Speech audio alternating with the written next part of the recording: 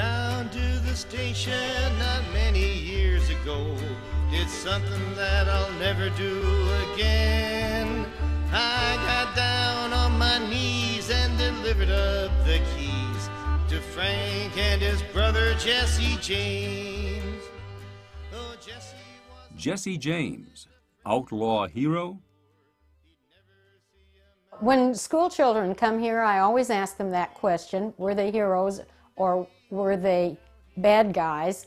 And most of the children think they were heroes, and a few think they were both.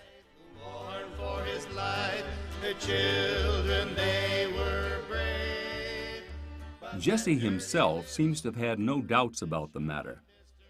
In a letter to the Kansas City Times on October 15, 1872, writing under a pseudonym, he stated, "Some editors call us thieves, but we are not thieves. We are bold robbers.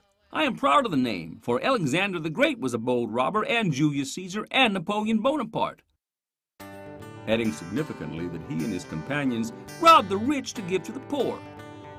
To which the editor of the Kansas City Times, John Newman Edward, added that Jesse and his gang were men who might have sat with Arthur at the Round Table, ridden at tourney with Sir Lancelot, or worn the colors of Guinevere. Like Arthur, as he passed into legend, claims were made that Jesse had not died, at least not at the time recorded. This was despite a cast of his skull being made with the bullet hole clearly displayed, with his corpse having been put on display and photographed, and with what remains of the casket still in existence in the Pate Museum at St. Joseph's today. At Jesse's home that now adjoins the museum, the hole in Jesse James's last dwelling, where the bullet is supposed to have lodged after passing through the outlaw's head, has been chiseled away by treasure hunters.